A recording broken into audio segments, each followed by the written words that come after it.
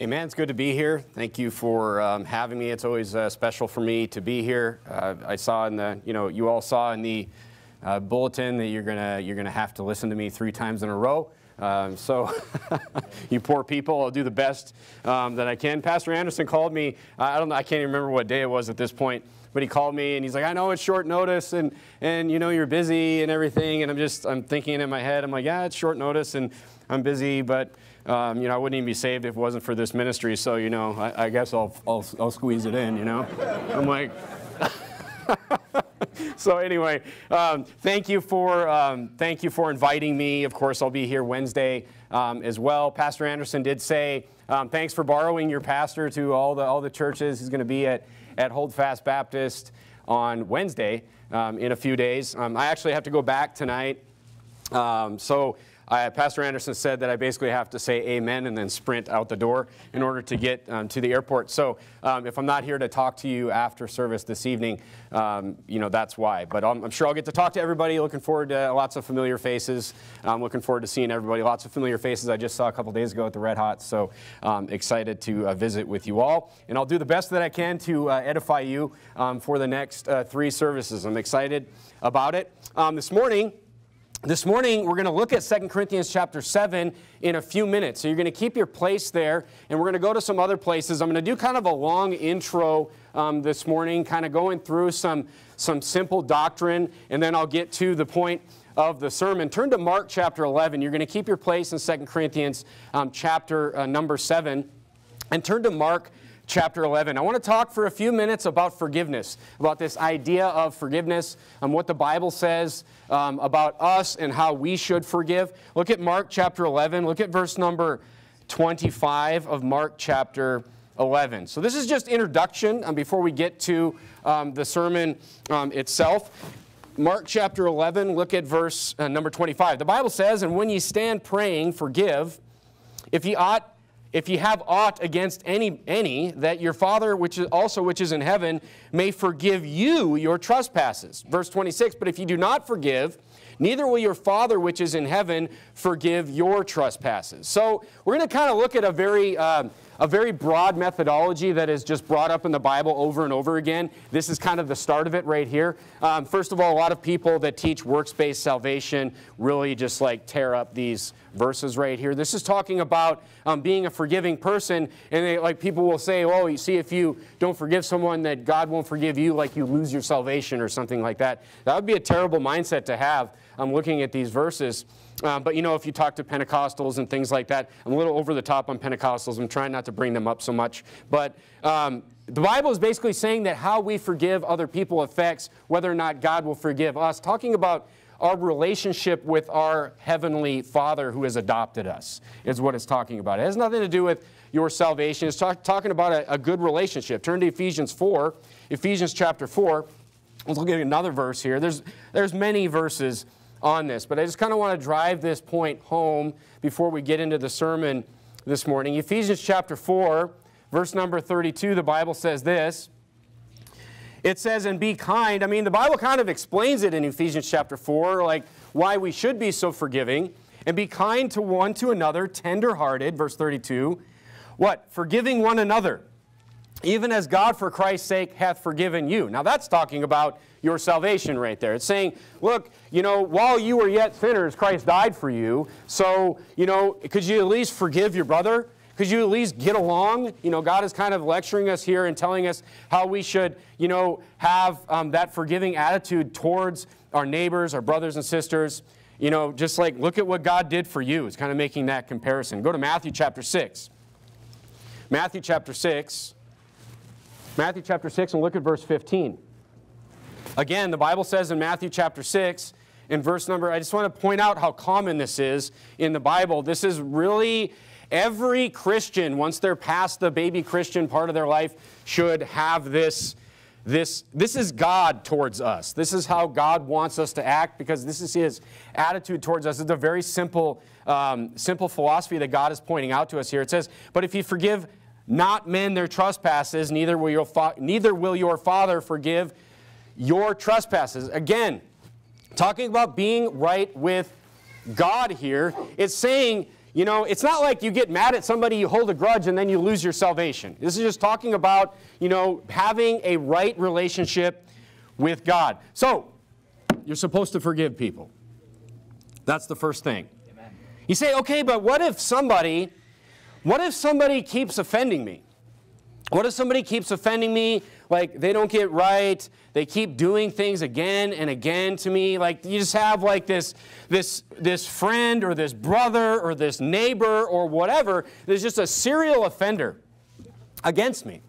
You know, they keep borrowing money from me, and you know, they keep saying things to me that offend me again and again.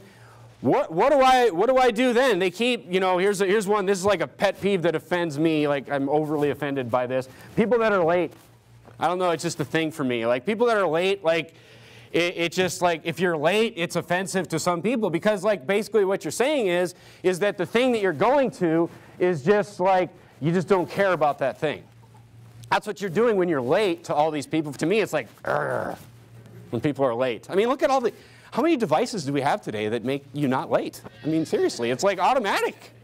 I mean, it's like you literally don't want to fix the problem.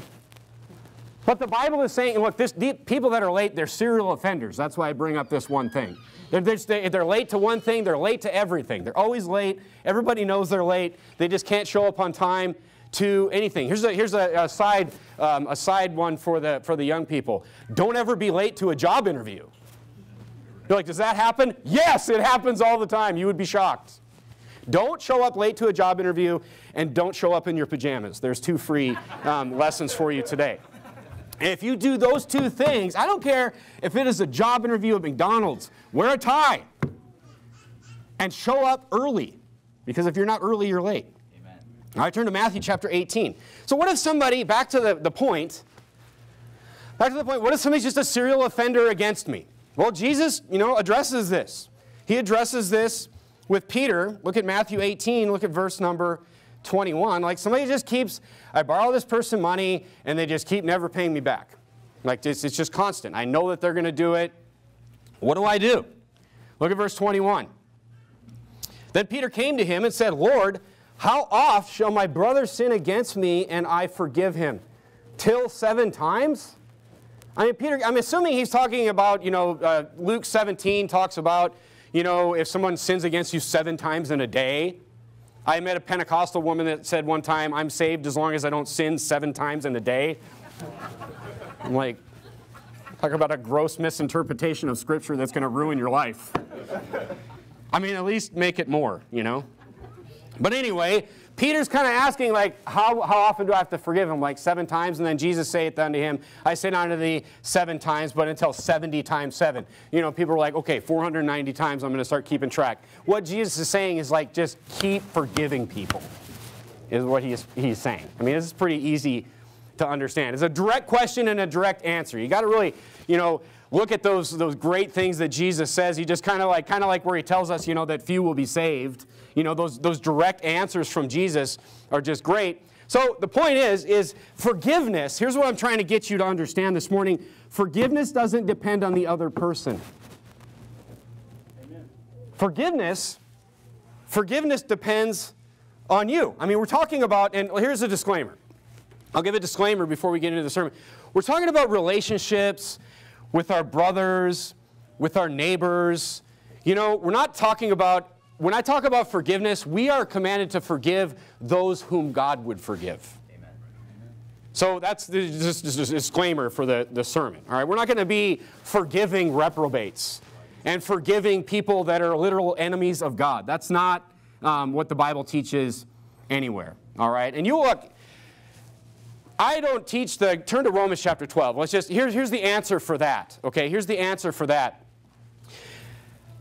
Out soul winning, you will see this. And if you're a soul winner, you've seen it, and you will see it, you won't see it every time you go out soul winning, but you will see it on a periodic basis. You will find people that have had run-ins with reprobates, or someone in their family has been hurt by some evil, wicked reprobate, and it is a stumbling block to salvation for them. You're saying that I can just trust on Jesus, and see what they do is they think, you're saying anybody can just trust on Jesus and they'll go to heaven. And then think of the wicked reprobate that hurt their child or their nephew or whatever, right? I don't preach the reprobate doctrine out soul winning in a regular case, but in that case I will. Amen. In that case I will. Why? Because it's necessary to preach that to remove that stumbling block from that person so they understand who God is. And then, once that stumbling, they're like, oh, yeah, they get it, right? Didn't Jeffrey Dahmer, accept Jesus? No, he didn't. No, he didn't. Look at Romans chapter 12. And Romans chapter 12, verse 19 takes care of those people.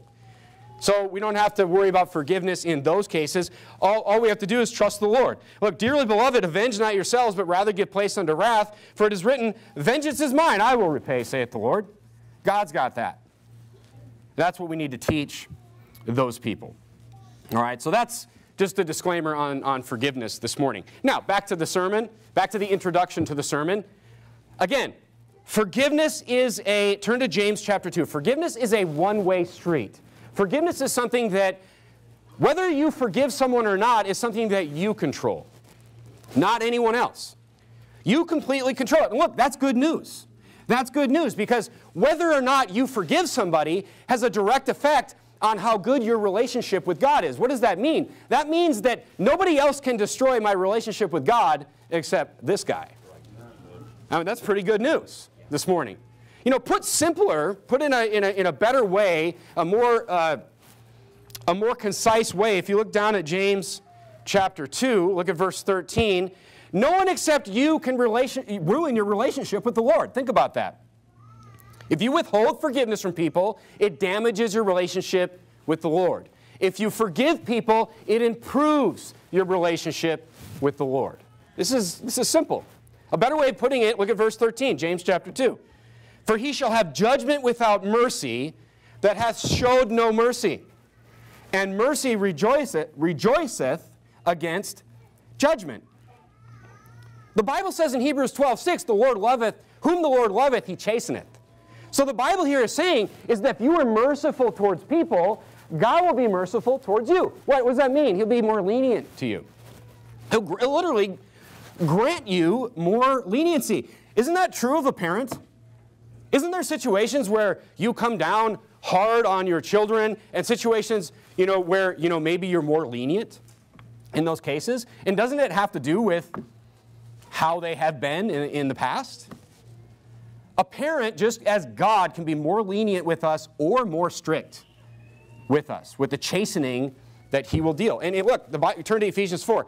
If you are an unmerciful person with your brothers, with your neighbors, God will be unmerciful towards us. That's not a place I want to be. So that's an important prerequisite to the sermon this morning. If you're just this person that like, hey, somebody does me wrong, they're going to pay. That's somebody that just has no mercy. And, if you do the Lord wrong, which you do every single day, you're going to pay. This is like a wife that is mad at her husband and doesn't talk to him for days. That's no mercy. That's not forgiveness. Look at Ephesians chapter 4. Look at verse number 26. This is a man that struggles. And look, men will struggle with this. This is a man that holds a grudge. Right here. It depends. Look, your mercy that you will receive from the Lord depends on you getting that right, getting that fixed. Look at Ephesians 4:26. The Bible says, be ye angry and sin not. Let not the sun go down upon your wrath. Meaning, it doesn't say, look, here's the thing. Even if people, I haven't listened to my red hot sermon, but a couple people said to me today, like, man, you really got upset this morning. And like, I don't have an anger problem. Okay? But if you don't get angry at things, you are not a man. Amen. Amen. If you're this kind of person that just nothing makes you angry, you are not a man. That's the problem with this country. There's no men. That's the problem with it. You think we'd be where we are today if men got angry? No way. I'm getting angry now, so.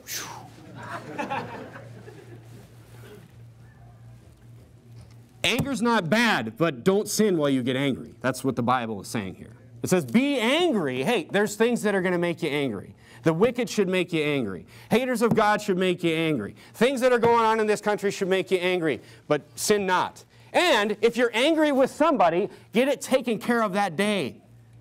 Let not the sun go down upon it. You want to have a good relationship with your wife, a good relationship with your husband, get it taken care of. Work it out. Don't let it hang for days and days and days. But if we are unforgiving people, we are unmerciful people, that's not somewhere that we want to go, because we will receive no mercy from the Lord. So, the conclusion of the intro is this. It's a simple one, is that our reaction in forgiveness to other people can improve or damage our relationship with our Heavenly Father. All right. Now, what's the sermon about this morning? You say, someone did me wrong, I forgave, I let it go, I'm good at this, Pastor. I don't even think I need to hear this message. Well, here's what you need to understand. Just because somebody did you wrong and you forgave, and maybe they do you wrong again and again and again, and you are really good at being merciful and really good at forgiving, that doesn't mean that that relationship is whole.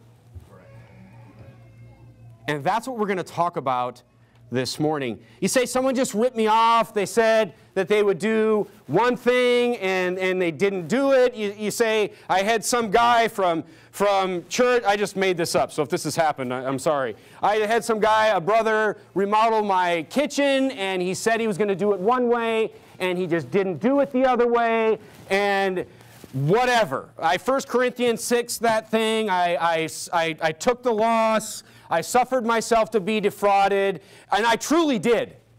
And I truly did. I let the money go. I had somebody else come in and fix all the stuff the way it was supposed to be fixed, and I really let it go. I did my job according to the sermon this morning.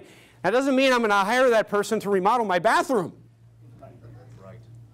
Certain people, you will find that you need, it doesn't mean if I borrow money to somebody and they never pay me back, then I'm just going to keep borrowing money to somebody. It doesn't mean that that relationship will be whole even if I've done my job. As a matter of fact, especially with our brothers and sisters in Christ, you will find that with some people you probably have to set some boundaries. In order to what? In order to protect what remaineth of that relationship.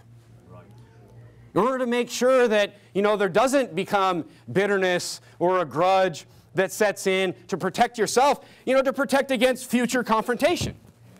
Okay, I forgave him, but I just don't invite him over anymore because half the time he doesn't show up. Somebody invites you to your house and you don't show up, they've spent hundreds of dollars on you. And food's expensive today. They've spent hundreds of dollars on you, and you're just like, what kind of etiquette is that? Well, first of all, common courtesy is not common anymore. That's another free tip. We need to teach our kids common courtesy. We need to teach our kids, I don't care what is accepted today or not, we need to teach our boys when they see a door, they open it for a lady. Amen. We need to teach our kids when they go over to somebody's house and they put down a bunch of stuff in front of them that does not look like it's good to eat, you eat every bit of it and don't say a thing.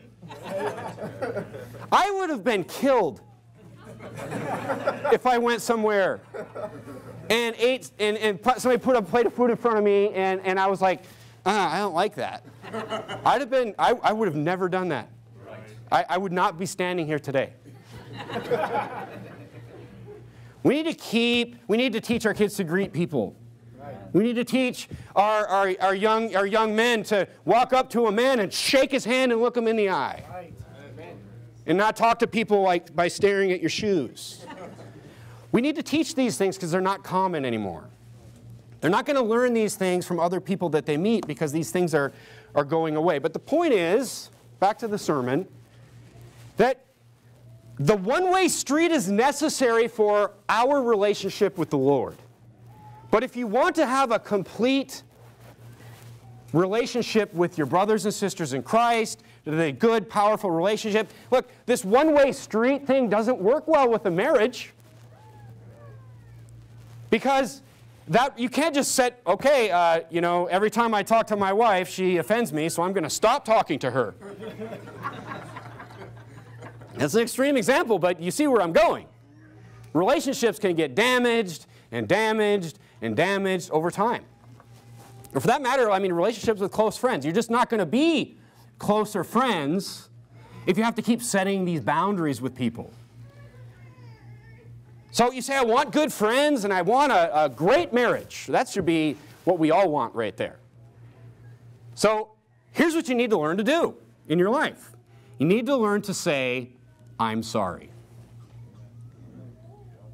You say, man, what in the world? I mean, how many people in this room, I'm going to take a poll, how many people in this room know people or know someone that either will never say they're sorry or has an extremely difficult time saying that they are sorry? Raise your hand. Look around. It's difficult for people to say, I'm sorry. But if you cannot say, I'm sorry, that's what 2 Corinthians chapter 7, you see that word come up again and again. Sorry, sorry, sorrow. Sorrow means that you are sorry. This is a major problem for people. Turn to Proverbs chapter 16. And that's the title of the sermon this morning. I'm sorry. You say, why? Why is it so hard for people? Let's look at why first. All right, let's look at why it's so hard for people to say, I'm sorry. This one might be harder for men. I don't know that for a fact, but maybe I know more men that have a problem with it than women. But I know more, men anyway. So anyway. It's hard. It's hard for some people. Like, I literally know certain people that people will tell you, I've never heard them say sorry. They've never apologized for anything ever. There's two reasons for it. The first one is this. Look at Proverbs 16 and verse number 18. The first one is pride. The first one is pride. We'll look at the causes of the problem, and then we'll look at how to fix the problem. All right? Look at verse number 18. It says, pride goeth before destruction, and a haughty spirit before a fall. You say, destruction of what? Everything. Pride destroys everything. In the case that we're talking about this morning, it's going to destroy your friends, and it's going to destroy your marriage. In the case of never being able to say, I'm sorry. Look at 1 John chapter 1 and verse number 9. 1 John chapter 1, verse number 9. It's a hard thing for people to do. It's a hard thing for a prideful person to say, I was wrong. I am sorry about that. That's a hard thing. Pride puts you in a really weird place. Look at 1 John chapter 1. Look at verse number 9. The Bible says, if we confess our sins, He is faithful and just to forgive us our sins and to cleanse us from all unrighteousness. Go to James chapter 5 and verse number 16. Notice how it says confess. That's talking about you with God, but it's saying, you know what? You should say it. It's talking about you should say that you've done these things. You should say you're sorry. It's important. You should confess them. James 5:16. This one is really twisted into some weird stuff today too. But look at James chapter 5 and verse number 16. The Bible says, confess your faults one to another and pray one for another that ye may be healed. The effectual fervent prayer of a righteous man availeth much. Look, that doesn't mean like, hey, come out, go after church today and tell everybody in the church every sin that you've ever done. That's not what that means. It doesn't mean like, let's have a sin competition after church. What that is saying is confess your faults one to another, meaning the faults that you've done to somebody. Like, brother, I faulted you. That's what that's saying. It's saying you faulted someone, go and tell them that you're sorry that you did it. That's summed up right there. Doesn't mean you have to go talk to a priest. It doesn't mean that, you have to just get into all this weird stuff. It's just talking about confessing, saying to the person that you faulted that you were acknowledging that. And that's what I'm sorry does. It acknowledges that what? That fault. Why? Why should you do that? That ye may be healed. That relationship might be healed between you and that brother, you and your spouse, you and your wife, you and your husband, whatever. It really boils down to that. Look at Isaiah chapter 1. Go to Isaiah chapter 1. I mean, Isaiah chapter 1 kind of shows us the seriousness of not doing this. But look, it comes from pride. That's the first thing. That's the first place it comes from.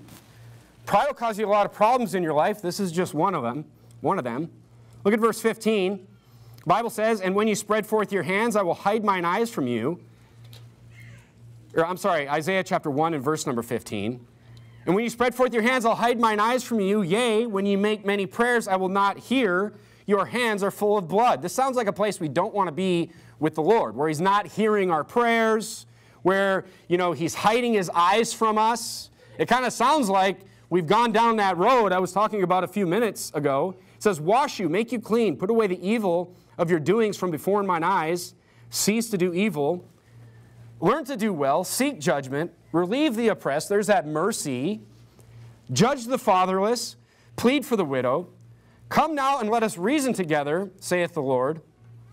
Though your sins be as scarlet, they shall be as white as snow. Though they be red like crimson, they shall be as wool. If," what? It's got a condition. Look at this. "If you be willing and obedient, you shall eat the good of the land." The land always came with, a condition. Yes. "But if you refuse and rebel," this is really the point I'm trying to get at right here, is verse number 20. It says, "If you refuse and rebel, you shall be devoured with the sword, for the mouth of the Lord has spoken it." Not confessing to the wrong that you've done, God is looking at that as rebellion.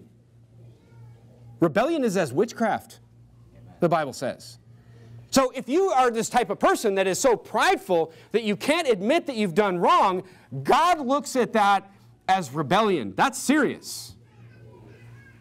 That's very serious. It all boils down to this. Someone who cannot say they are sorry is a very prideful person, and they will destroy the relationships around them. I mean, ultimately, they're showing that they just can't be trusted in that area, in this area, in this area, in that area, even if that person forgives them, as they should.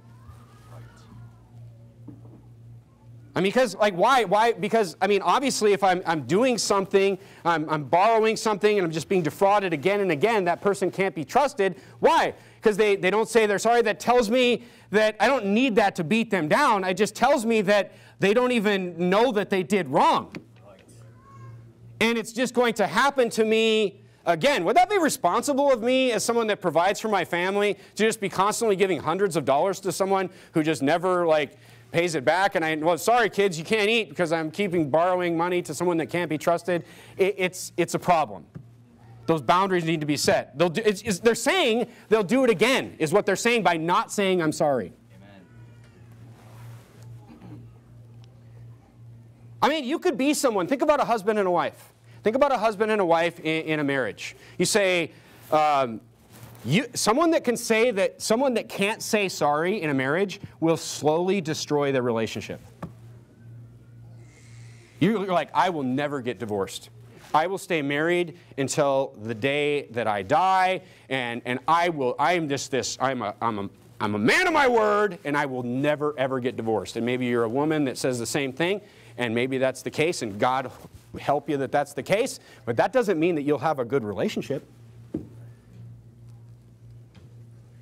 A marriage can be, in my opinion, the greatest blessing that you will receive on this earth. A marriage and children. But that relationship needs to be protected.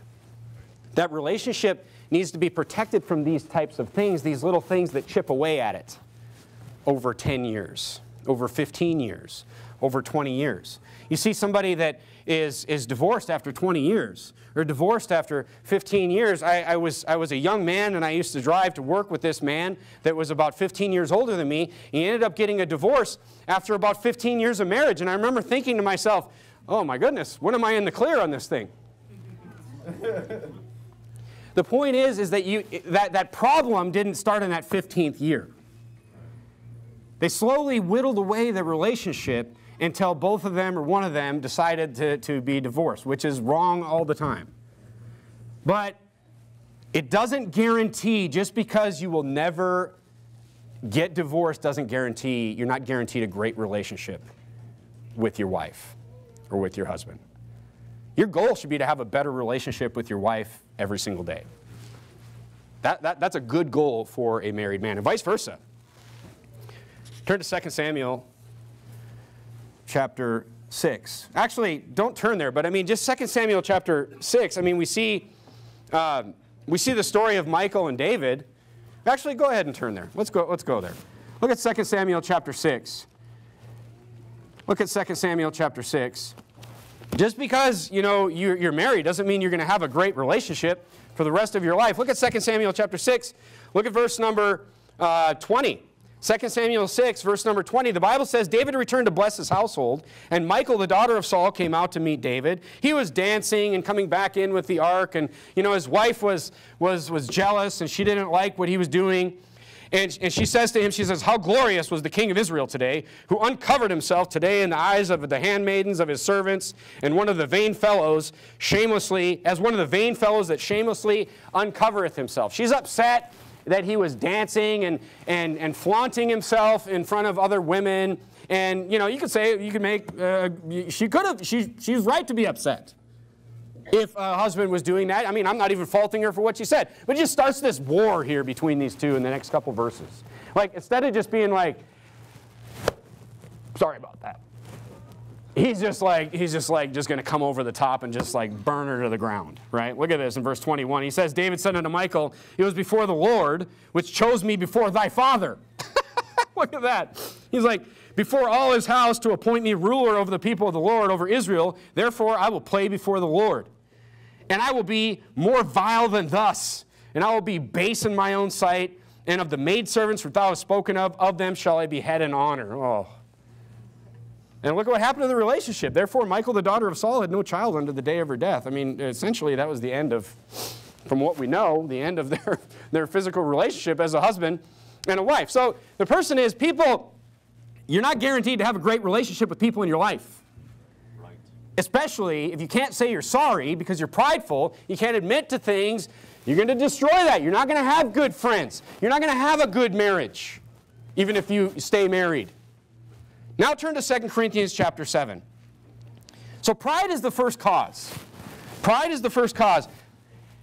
The second one is worse, though. The second reason that people can't say they're sorry, this one is particularly bad. And 2 Corinthians chapter 7 is going to give us some advice on how to fix that. The second reason that people won't, or I don't even want to say can't, because everyone can. But the second reason that people won't say they are sorry is because they don't think it was that bad, or they try to downplay what they did. Right. Yes. You say, why is this one that bad? I'm going to try to explain it to you. I brought an object lesson. This one is particularly bad.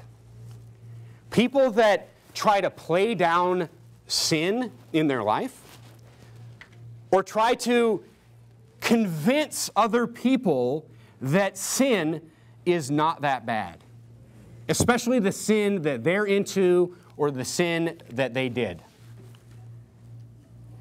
You need to learn to let go of bad ideas in your life. I should just preach the sermon on this.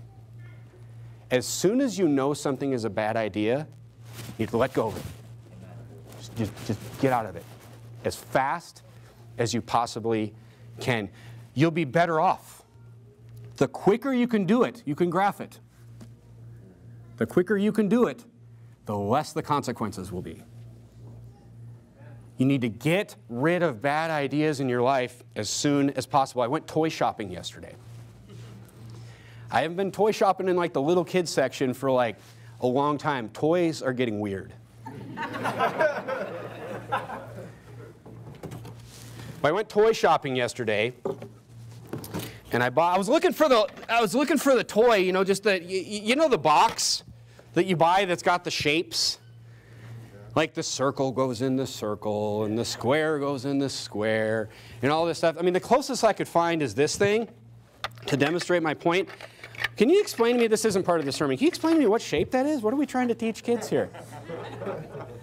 There's not even I played with this last night for a while in the hotel room, and you kind of can flip it around like this. And I'm flipping it around, and I'm like, there's not even a triangle. I mean, how are you going to learn how to build something if you don't know what a triangle is? Right. All the men are like, yeah. But hanging on to bad ideas. Hanging on to bad ideas is literally like trying to, you know, it's the philosophical, they didn't even have a round peg. It's the philosophical trying to put a round peg in a square hole. Trying to hang on to a bad idea, trying to, you know, justify that something wasn't that bad. You're just like, you're trying to cover up what you did. You did something wrong. Maybe if I do this, this, and this, and this, not that many people will know about it. That's what you're sitting here and you're just trying to like, you're trying to push that round peg into that square hole. That's what you're trying to do. People that, this is why this one is so bad. And you think about somebody that just can't say that they're sorry.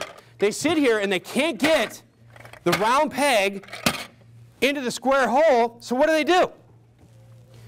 They try to justify the sin. They try to do all these things. And, you know, they're stubborn. They can't fit it in there, but you know what they do? They pull out this. And here's the thing. They don't step back. They don't step back and they don't say, hey, you know what? This thing didn't come with a hammer.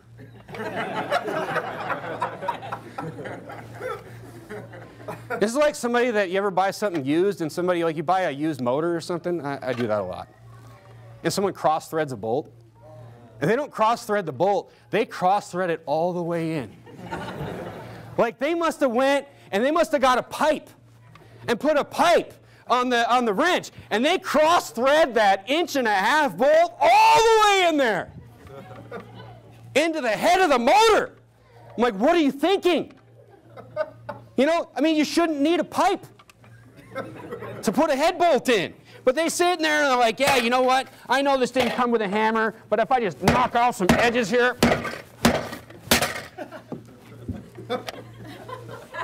They're like, well, that still didn't work.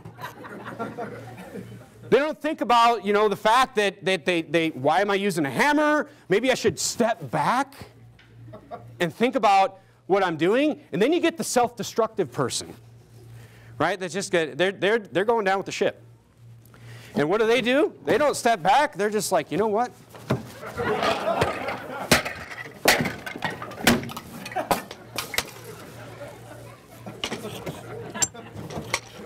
And they're like, oh man, what have I done?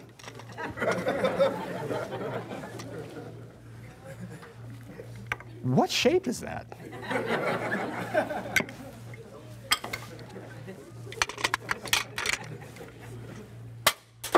Oh, sorry. You got to let go of bad ideas as fast as you possibly can. This is true in so many different areas of your life, and it is certainly applicable to hanging on to and defending sin in your life. I've found in my life, just like my work life, just like in the last 20 years, I think that, you know, if you're a man and you have a job and you like to have ideas at work and things like this, to myself, I've found that about 1 in 10 ideas are good from myself. You're like, what are you, an idiot? No, but I found that about it doesn't mean that all 9 were completely bad, but the problem is, you think of an idea, and then it turns out that it's just too expensive to build. You think of an idea, and then you find out, you start putting it together, and you realize, okay, the efficiency was about half of what I thought it was. You know, I thought this thing could pay itself back in 2 years, but you know, the calculations show that it's really not what I thought it was going to be. You just got to let it go as quick as you can. Why? Because like you could just lead yourself down this path of destruction if you just hang on to these bad ideas. The trick to be successful in your life is not having 10 out of 10 good ideas. It's being able to let go of the 9 very quickly. That's the key. That's the same thing with sin. You want to be successful in your relationships. You want to be successful in your marriage. You see the sin, and look, you read the Bible, you hear the preaching from the Bible, you're good at the Bible, the sin's going to be exceedingly sinful to you. You're going to know it's there. Amen. As soon as you see it, you let it go. You get rid of it as fast as possible. You don't hang on to these bad ideas. Hanging on to sin is a terrible idea every single time. And that's what people that can't say, I'm sorry, are doing. They are hanging on to ideas, and then they try to ram the idea in and try to convince people. Who they convince? No one. And they try to take a bigger hammer and they smash things and they do more damage and more damage and more damage. This is science today, by the way. This is science today. Science today, the perfect example of somebody that just hangs onto a bad idea and then just tries to ram everything into that bad idea is science today. I was just reading this is coming, you're going to see this, but I don't know why I pay attention to like astronomy and all these different physics and things like that. I just read a paper from Ottawa University the other day that the Big Bang is like this. The Big Bang Theory, right? The Big Bang Theory that's taught as fact. Science is supposed to be you have an idea. Kids, listen up. This is science. You have an idea, a hypothesis, and then you do a bunch of experiments and tests, and you see if that idea was right. And if it's not right, you run away from that idea, and you go come up with another idea. But instead, the Big Bang Theory is perfect for this. What they do is the universe is 13 point something billion years old. This paper that I just read said, oh, we missed it by 14 billion years. It's 27 billion years old. It's real. It's coming. You're going to see it. You're going to see it. It's coming because they have a space telescope now. They used to have the Hubble Space Telescope that used to orbit the Earth. They sent another space telescope up like 1 million miles away from the Earth, and it orbits the sun. It's called the Webb telescope. And now what they're seeing is they're looking at these universes, and they're measuring the light coming back from these universes, and they think that they can tell how old the universe is by the redshift and the light. But they're seeing these universes that are only 300 million years away, and they look like they should be much, much older. So instead of stepping back and being like, this toy didn't come with a hammer, what do? They're like, we're going to need some more billions of years. Folks, somebody that's like, I'm sorry, the answer wasn't 14, it's 27. You can't be trusted. And they're going to make the Earth older. I haven't read that this is coming, but they're going to do that too. Because evolution is mathematically impossible. So what do we need? We need some more billions. But what they're doing is they got this bad idea, and they're gonna ram that round peg into that tiny little square hole, no matter what. Back to the point of the sermon. Saying you're sorry is doing the same thing. Not saying you're sorry is doing the same thing. You're basically saying, I'm hanging on to sin. I'm going to justify this sin. I'm not going to admit this sin. It's not even really sin. You shouldn't even be so mad about that. What's the big deal? It's hanging on to a bad idea. Get rid of it as fast as you possibly can. Eventually, you hang on to bad ideas, you're going to get burned completely. You're going to be the toy. Is what's going to happen to all your relationships. Turn to 2 Corinthians chapter 7. I think you're there. And by the way, this is something that if your kids do, you need to take very seriously. If your kids will not admit something, that is something that I have always taken very seriously. Look, there's times when I come home from work and my wife's like, I won't name names, my kids don't like when I name names, but they're like, so-and-so did this. And I'm just like, I'm in my mind thinking like, okay, he's going to get a spanking, but it's not like the worst thing in the world. He chased the cat with some remote control thing or something, It's like, that's not like, something that, we don't want that happening, but if kids will not admit to fault, if you know that they did something wrong, and they're trying to cover it by lying or justifying it, that is a serious thing. That is a serious thing that needs to be taken care of when they're 5. Because you do not want an adult like that. Because if they do not handle that, when they're 5, you're going to have an adult that can't have a good relationship in a marriage. This is how serious you need to take these things. Whenever my kids knowingly lied to me, it didn't happen much because when it happened, I brought the world down on their ears. That's how serious it needs to be taken. Because it's a major character flaw. Look, I'm not saying kids won't do it. My kid did it as something. No, kids, they all do it. You have to take it very seriously so it doesn't become something they do. Look at 2 Corinthians chapter 7. How do we fix it? Here's the importance of it. Here's the importance of it. 2 Corinthians chapter 7 uses the word sorry several times. Look at verse number 10 of 2 Corinthians chapter 7.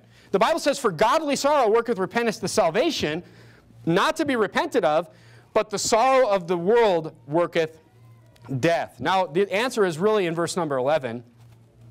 "For behold, this selfsame thing, that ye sorrowed after a godly sort." That's what we're looking for in our lives. When we've messed up, when we've done someone wrong, we are looking for that sorrow. We should have sorrow of a godly sort. And then the Bible, being the Bible, gives us great detail on what this godly sorrow actually looks like. I mean, thank God that He is so detailed in the Bible for us. What carefulness. Look at these things that he talks about. He says it will make you more careful. If you are somebody that can do something wrong, you know what sin is, you know what sin is, and you have the character to not hang on to sin or try to justify that sin. You know the Bible, sin's exceedingly sinful, you know you've done wrong, and look, 99% of people, when they messed up, they know they did wrong. Right. Whether they'll say it or not, they know it. And you're someone that can say, hey, I'm letting go of that, and you're going to say, I'm sorry, and I'm godly sorry about it. You're going to be careful next time. You say, why will it rot carefulness in you? Because you know what? Going up to somebody and saying, I'm sorry, is embarrassing. It's embarrassing. Well, we're going to talk a little bit about another word tonight, but it's shameful. It's supposed to be. Why? So you're careful. So you don't keep, somebody that is good at saying, I'm sorry, is generally somebody who is good at not repeating the same mistake. Because it rots carefulness in you. Because saying you're sorry is not fun. Admitting to your husband or admitting to your wife or admitting to your friends, I'm sorry I did that bad, horrible thing to you, it's shameful, it's hard, it's painful to do. This is why people don't do it. But you'll be careful. Look at the next word. It says, what clearing of yourselves. I'm sorry, it clears you.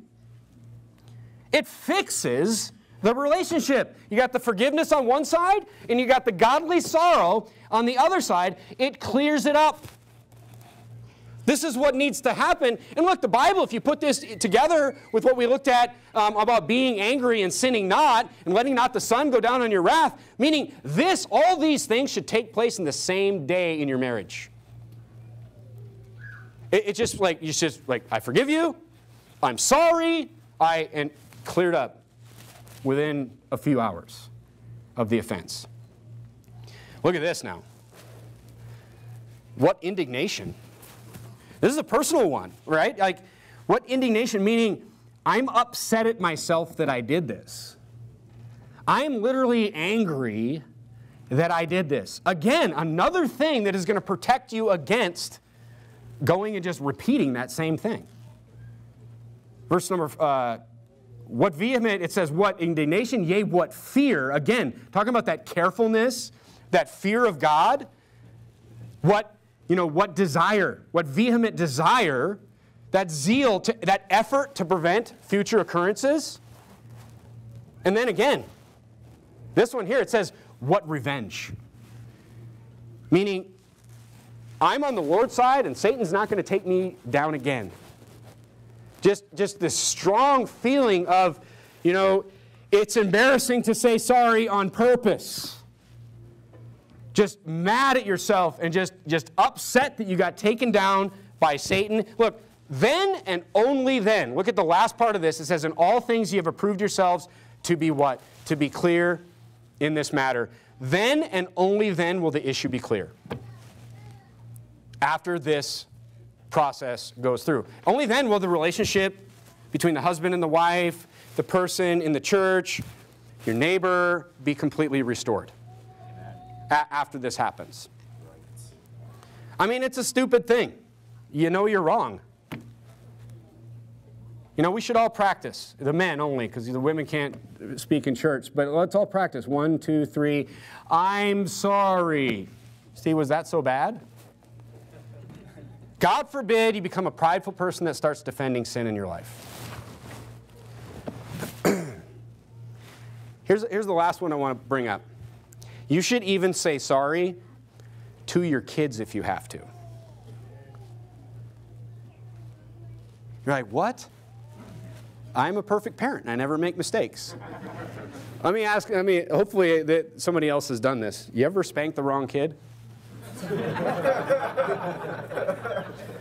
You ever execute an innocent victim? I haven't done that a bunch, but I have done that. And you know what I did after I did that? I said I was sorry. I mean, it's possible, look, even as your kids, you know, most of my kids are getting older now. And here's what's going to happen when your kids get older. They're learning the Bible. They're going to know the Bible really well. Your kids are going to know when you mess up, even before you feel like you have something to apologize for. And you need to get those things right, because this is why the Bible talks about, you know, it's possible to provoke your children to wrath. So you're going to... There's no downside to coming to a church like this, but this is something you need to be aware of, is these kids are learning the Bible. And when you get in the flesh, and guess what? They're learning the Bible and they're living with you the whole time. So when you get in the flesh and you do something wrong, or I mess up as a husband, they know it. I don't have to tell them, they know it. And if something happens where I do something as a father, you're like, this happens to me. It happens to all of us. You should get things right with everybody. I'm sorry, kids. I should not have been upset at that. I should not have spanked so-and-so. It was his buddy or whatever. And just get things right. And just as soon as you know that you've done something wrong, let it go. Clear it up with everybody. Just be like this I'm sorry machine. But then look, be upset and like try to like, because you don't want to be this moron that's going around apologizing to everybody every day either. So, you know, have that revenge, that indignation, and you'll get things right. Because if you don't ever say you're sorry, folks, you don't ever think that you do wrong, or you don't ever admit wrong, you're going to damage all the relationships in your life. And God forbid, God forbid you damage the relationship with your wife. God forbid you damage the relationship with your kids. It's all possible, though. I'm sorry. It's a powerful thing. Be sorry. Say sorry. Let's bow our heads and have a word of prayer.